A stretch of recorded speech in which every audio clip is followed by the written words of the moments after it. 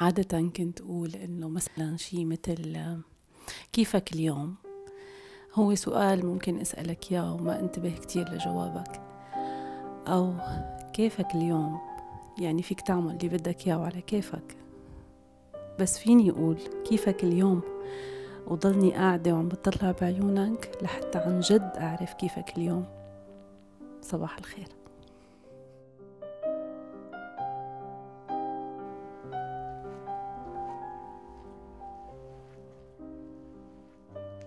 كنت ببيت كله شباب، كل حدا يضيف لي شيء من شخصيته، 5 شباب اخوالي.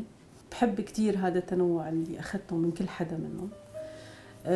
في مين كان يعلمني الرقص، ومين يعلمني الرياضة، في مين يعطيني كتب لأقراها. جدي كان هو الأبرز، هو اللي كان يهتم بشعراتي كل يوم الصبح، لأن ماما كانت موظفة فما عندها وقت إنه هي تجد لي شعري، كان كتير طويل وكتير كنت حبه، لأنه حس إنه طول ما شعراتي طوال طول ما الصبيان بالمدرسة بيتقربوا مني أو بيحكوا معي بشكل أسهل. لما قررت والدتي تتزوج، يعني تخفيفا لأعباء ستي لأنه هي اللي رح تدير بالها علي، رح تقصت لي شعري قصير كتير مثل الصبيان. يمكن هي كانت أول صدمة، يعني لو بذكر هلأ إنه شو مرقوا معي صدمات هيك فقدان أو شيء، أنا بحس إنه الفطام كان هون. جدي هو اللي أعطاني هاي القوة، إنه فيها جدوتك تروح، فيني أنا روح، فيها أمك تروح، بس أنتي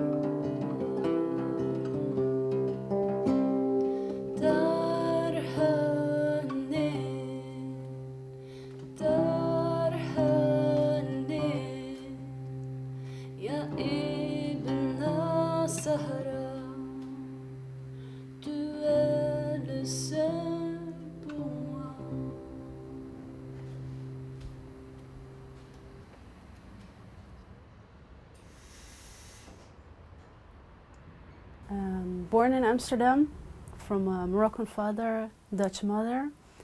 My father, he was an artist, and yeah, he just tried to find a better life in Europe, and also he was very a free spirit, so he could not really live in this Moroccan political climate. A lot of things were like forbidden for people to talk about, to write about, and he just wanted to be free. And yeah, he just tried to search his life somewhere else. And then yeah, he heard of Amsterdam, that it's like a city and where a lot of different people live, and yeah, also open-minded culture. So he thought, I have to try it there. And then by accident he came here and he stayed till he died.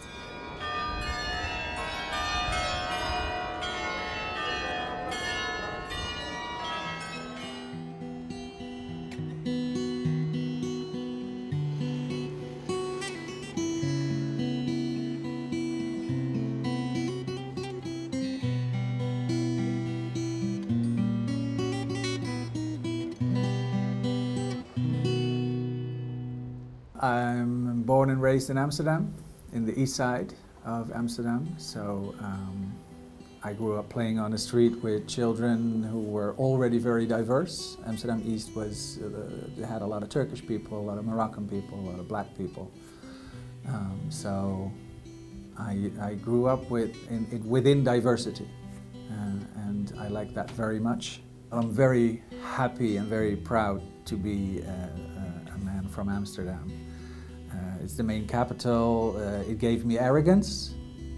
If I want something, I will go for it and get it. And it gave me the power to fight. You know, I was defeated when I was a young boy. I let people break me, and at some point I decided, this is not who I am. And I think living in Amsterdam, you know, gave me the opportunity to go to fashion school. It gave me the opportunity to go to theater school. It gave me the opportunity to work with a lot of creative people.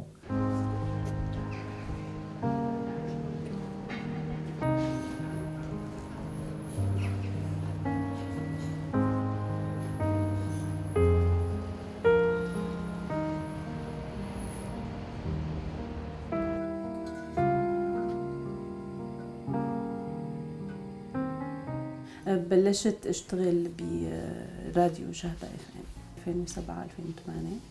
المورنينج شو كان حوالي ساعتين ونص لثلاثة، بالإضافة لبرامج أنا بعدها أنا بقدمها، بس كل حياتي كانت عمليا ضمن الاستوديو.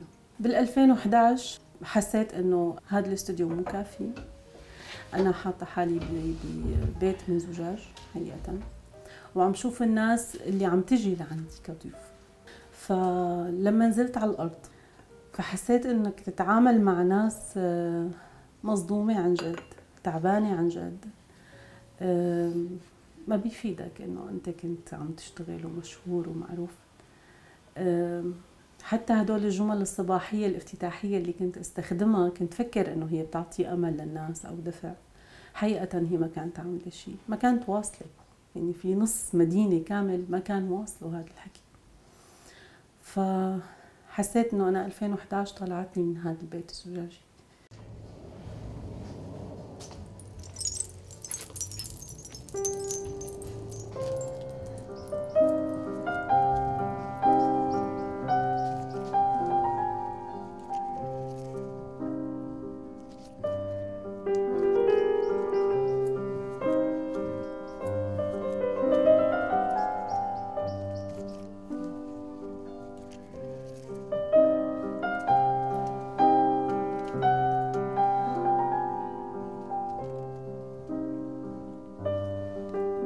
My father left for me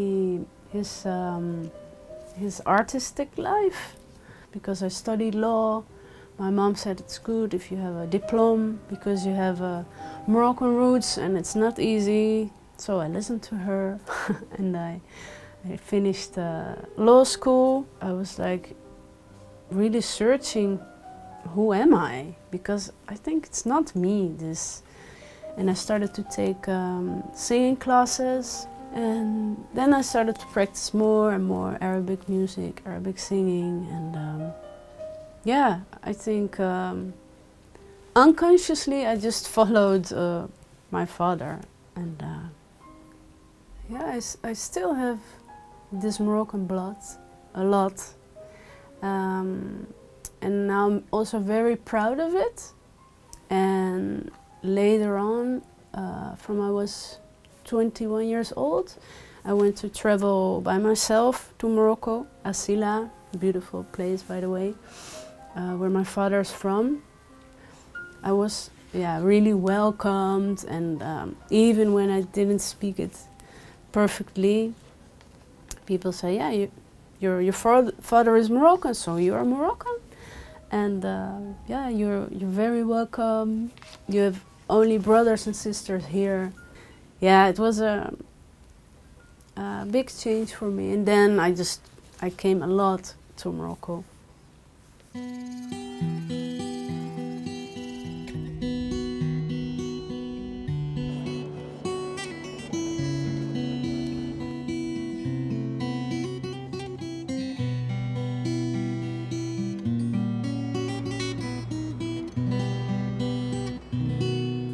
Amsterdam has always been open to newcomers and to diversity and inclusivity.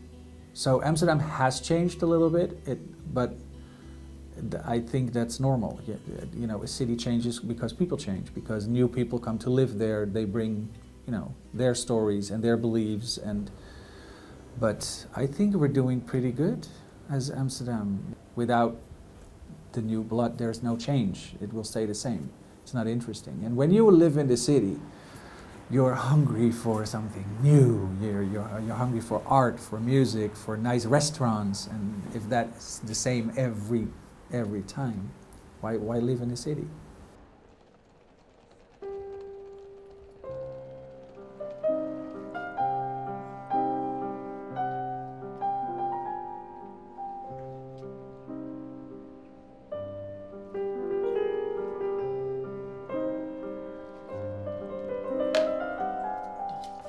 حصار مناطق النظام بهديك الفترة عشناه كلنا، يعني ما عشته لحالي. يمكن البرد اللي بهديك الأيام لليوم أنا لليوم بحس فيه. ما بنسى مشهد كيف ماما طلعت على السقيفة ونزلت شو في أحذية وشو في أشياء ممكن تنحرق، بس لتحرقها مو لنتدفى، لأنه هي ما فينا ندفى عليها، بس لنتحمم بعد شهرين ما في مي. ووصلنا لمرحلة ما عاد حدا استحى من ريحته إذا كانت مو ظريفة أو شعراته إذا مزيتين، لأنه فعلا كل الناس هيك. المشهد اللي عالق بذاكرتي من هديك المرحلة حقيقة مرحلة الحصار هو وجوه الناس الشاحبة. كان الكل تعبان كتير منهك. فطلعت على الجهة الثانية، قعدت فترة وبعدين طلعت على تركيا. بتركيا بلشت مع راديو جديد، كان أول راديو. لوقت اللي بلش التضييق بلش اشتغلت فيلم أو أكثر من فيلم كفويس أوفر، بس إنه صوتي موجود واسمي. شوي صار في تضييق، صار في اغتيالات بتركيا، صار في رسائل تهديد، صار في أكثر من حادثة، وحدة منها تحت بيتي تم طعن بالسكين على واحد من الشباب اللي بنعرفهم، فصار في خوف. فأخذت قرار إنه أنا رح أطلع، وفعلا رحت أنا ورفقاتي على أزمير وطلعت بالبلد.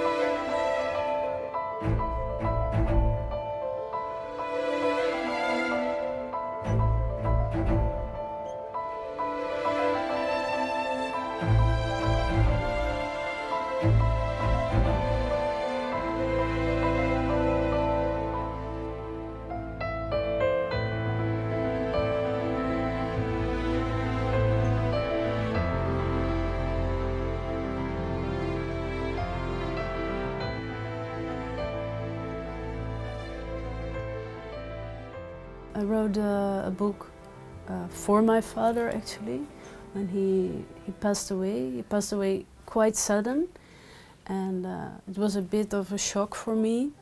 And yeah, I wanted to process this in a way, because it was really a big thing. Because I also, when I lost him, I lost my Moroccan roots. I was just someone with, yeah, I had the Dutch mom and no more Moroccan father, so that was really weird. And I wanted to write everything I remembered about him, and also about the things he gave to me, like in, for example, religion or spiritual way. That is a really big thing, but you never learn about that. It's like you live and then you die. That's what we hear here.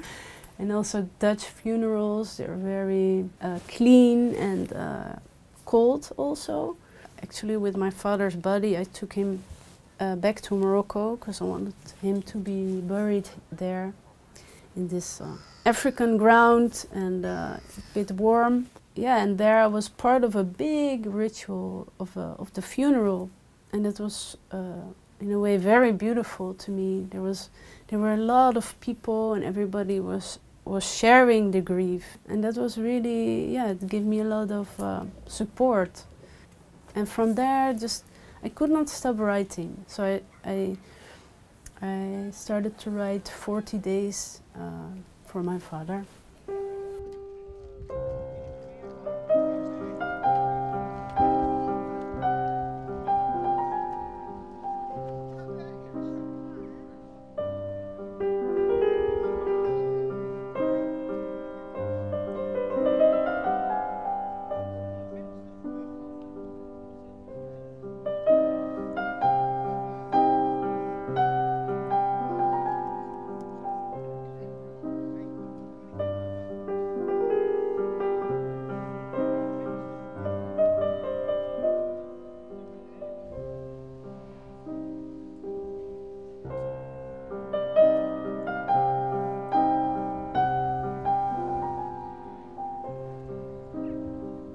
بحلب كنت متمكنة أكثر من المدينة.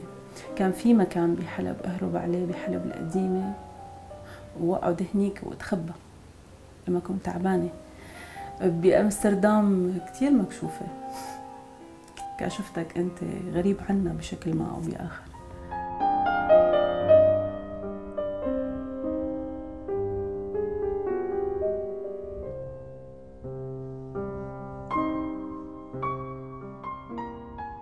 I lived in Los Angeles for a couple of months, and it was not very different from Amsterdam. It was a lot bigger and a lot more sunshine, but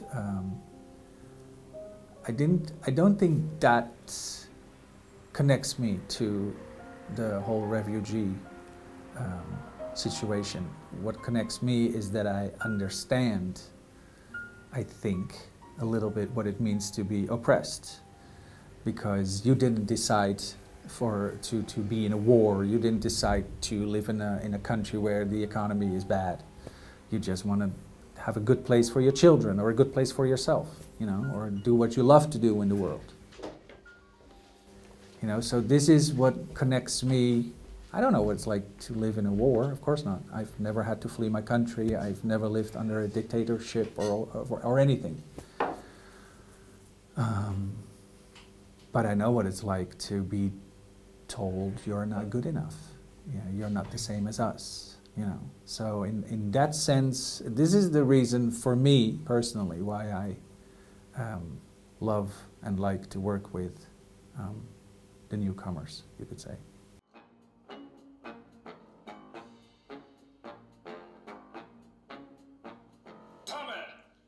بعتقد انه بودي فيلم بروجكت رح يساعدنا لحتى نقدر نقدم افضل شيء فينا نقدمه، وكفنانين في كتير ثقة واحترام. بيسعى مشروع البودي فيلم انه يكون عالمي، بدور حول الحب، الإنسانية والعائلة والصداقة. So that gives me a positive feeling, but still, I absorb everybody's story, because it's not only fun and making films, of course. People tell you private stuff. And when they trust you, they tell you everything. And that saddens me sometimes, you know, that you were this free spirit, you had your thing in Aleppo or in Africa or in Iran, wherever you live. And now you come here and you have to start all over. And that's painful to see. So I just want to do my best, and my colleagues, of course, to make sure that you can continue to do what you love to do.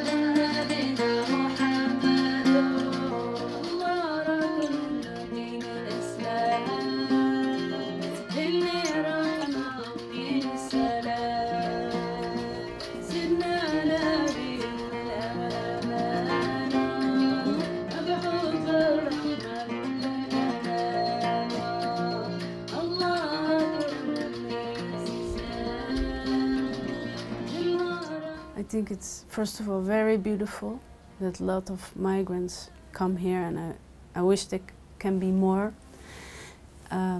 Yeah, because I think the world is for everyone. And I also would tell them to really also stay close to their roots, because it can give them a lot of strength while adjusting to another culture. I think we're attached to our roots, even when, like me, we're born here, because it's a sense of belonging, and that's really important for people. I really have this urge to go to Morocco, and if not, I feel homesick. And one time I was speaking to a friend of a friend, and she was a psychologist, and she told me, "You have all the symptoms of a migrant." Because I said, yeah, sometimes I feel really down and lost even. Sometimes I bike through the city, I'm like, what am I doing here? And like rational, I can think, okay, I have my work, I have a lot of friends. Yeah, also a part of my family lives here. But it's a deep feeling, something really, really deep. And when I'm in Morocco, I don't have to think, what am I doing here? I'm like, I don't want to leave. Yeah. لليوم باللاوعي تبعي أنا مو لاجئة. لليوم أنا ند، ولا مرة بقدم حالي إنه أنا لاجئة. وكتير تعرفت على هولنديين وهولنديات بمجرد إني التقط إنه هن عم يتعاملوا معي كلاجئة بهرب. أنا كنت بإدلب صار لي كم يوم، فكنت قاعدة عندها في بيت، يعني هي أختي بيت طالبة جامعة سنة أولى. خطيب أختها عم يلعب هيك بالسلاح وبيقول لها بدي أقوسك بدي أقوسك، وهي عم تقول له لا حباب ما تضربني، فهو على أساس عم يمزحها من ضربها.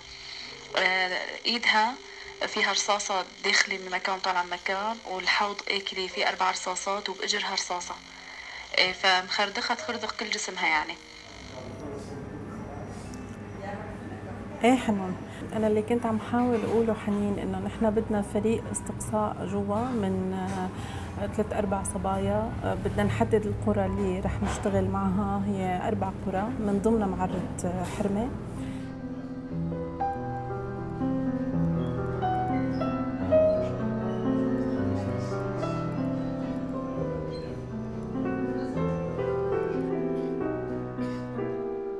هون اشتغلت على شقين خليني أقول. الأول هو الكتابة هون مع جريدة الفولكستراند، مع موقع دي كورسبوندنت، هو عامل ريت عالي كتير بالقراءة. بكتب مقال ثابت بأمنستي ماجازين انترناشونال أمستردام طبعا. الشق الثاني اللي هو سوريا، بعدني عم بتواصل، مش بتواصل حقيقة، بعدني عم بشتغل مع صبايا هنيك بالتدريب الأونلاين، بشتغل مواد تقارير، تحقيقات، مواد صحفية من سوريا. غالبا بتتركز المواضيع عن المرأة والطفل، أو أثر السلاح الفردي اللي صار موجود بسوريا بكثرة على المرأة وعلى الطفل.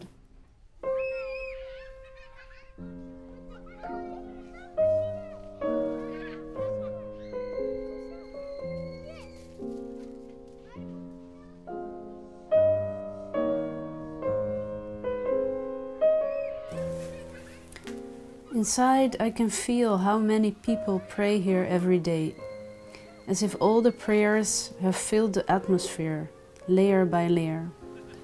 It's not hard to make contact with my father here. I've watched him so often during his prayers. His sincerity in this moved me.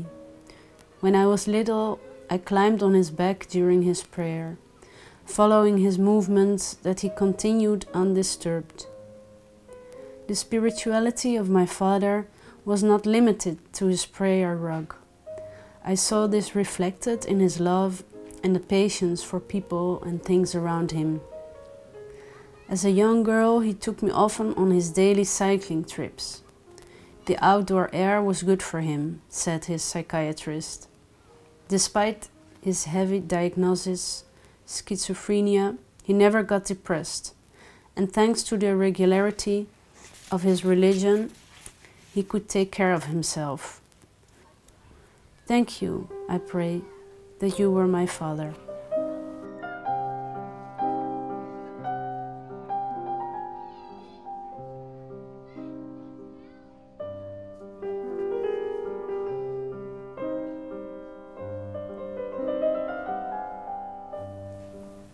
بفكر شو بدي أقول لستي اللي عم تتصل وهي بتطول كتير على التليفون، وأنا بكون لازم أطلع بالباص وأطلع بالقطار وبتقطع التغطية، أو عندي مشوار أو عندي موعد ما فيني أتأخر عليه، وهي بتفكر إنه أنا مو فاضية أحكي معها وأنا كتير مشتاقة لها، بس هي كتير بتطول بالحديث. بفكر أحيانا، بفكر بأمي، بفكر حقيقة، بفكر بالشغل، بفكر إذا رح يرجعونا ولا لا، شو الخيارات البديلة، بفكر شو صار معي، بكل شي بحكيه بالنهار، غلطت ولا ما غلطت، بفكر بكتير شغلات، يعني مينيموم بدي ساعة ساعتين لنام.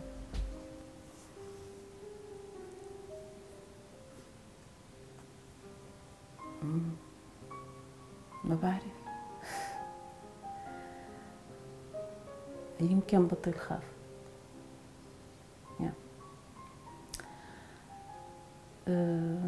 بحلم بطل خاف.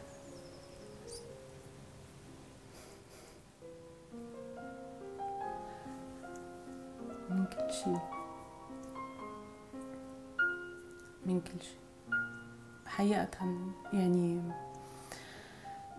أوروبا بتعطي فرصة أو نمط الحياة نوعا ما هو صح سريع، بس الفترة الأولى للاجئ بيكون ما عنده شي يعمله، فبيكون عنده وقت يفكر كتير ويراجع كتير شو حكى شو عمل شو اتخذ قرارات وهل كانت صح ولا غلط كتير. فانتبهت إنه حياتنا كلها مركبة على الخوف من زمان كتير، يعني من زمان. لما برجع حتى بعيد اللي بعرفهم كتير قراب شو بيعملوا شو بيسووا بحياتهم كيف بيتصرفوا ردات فعلهم، الخوف ناهشنا نهش. الخوف أنا بالنسبة لي واصل لمحل بيرجفني لما بفكر بالفكر.